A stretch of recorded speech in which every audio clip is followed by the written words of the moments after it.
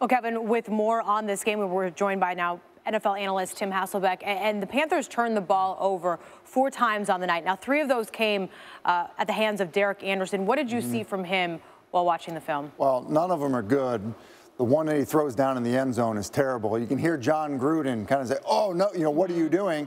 And the reason why is it's Spider 2 wide banana, the play he always talks about. It's a version of it. Spider 2, basically, here's the protection. From the right tackle over, you're blocking down. And the fumble, sometimes it happens when you haven't necessarily had a lot of contact. The ball to Benjamin got tipped up. But that one there is absolutely inexcusable, and it's one I'm sure will haunt them. Yeah, the Panthers turned the ball over just 19 times last season en route to the Super Bowl. They already have 14 turnovers in their first 5 games. Tim, thanks. Very good. Good. Closet treated you well this morning. Yes, you can it see. has. Yes, it has. It's dark at 4 a.m. though, Kevin.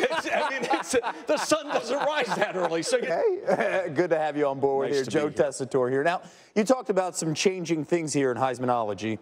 Some shift here we saw with Houston losing in that upset game against Navy on Saturday.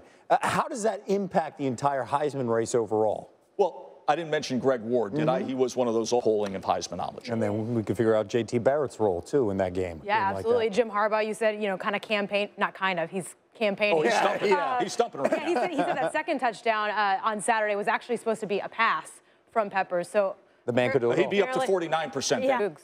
How about him? She had a good weekend. Yeah. I mean, come on. That was a great win, right? Very good win. Very good. Impressive at the farm. Tess, thank you so much. Looking for the call. Thank you, Prime Kevin. time.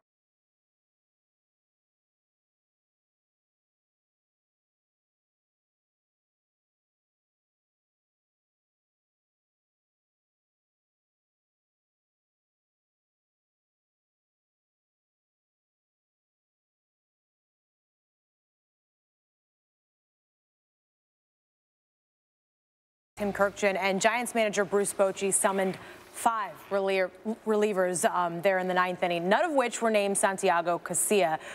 He was very emotional after this game at his locker after the loss, saying he knows he can do this. He knows he can pitch in the big leagues. He did have 9 blown saves, though, this season.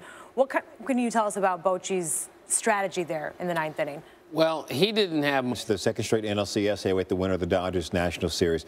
How important, Kevin alluded to it a minute ago, for Chicago to take care of business last night and not go back to Wrigley for Game 5? Well, for